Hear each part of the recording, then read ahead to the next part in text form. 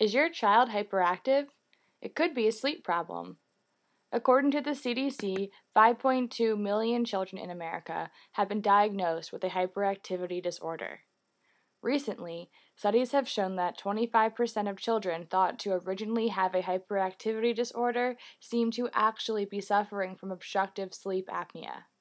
In fact, it's estimated that 4% of children suffer from sleep apnea, many of them between 2 and 8 years old.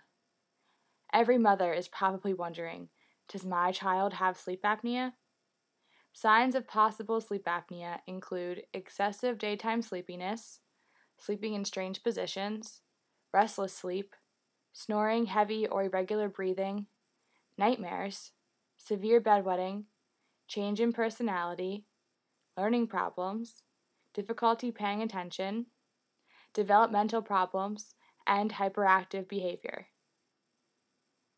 Since these symptoms are present with other illnesses, the best test is a polysomnography.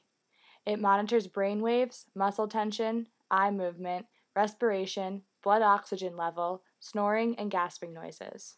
This test can be done at a sleep clinic or at home. Sleep apnea in children can be caused by nasal obstruction, deformities, obesity, and most commonly, enlarged adenoids and tonsils. Sleep apnea can be life-threatening if left untreated. Fortunately, there are several treatments available. For most children, removing enlarged tonsils and adenoids will fix the problem. For others, a CPAP machine is necessary. The newer CPAP masks are now designed for children's faces to make wearing the mask more comfortable while sleeping. For information on children's CPAP therapy, the CPAP shop sells masks especially designed for children.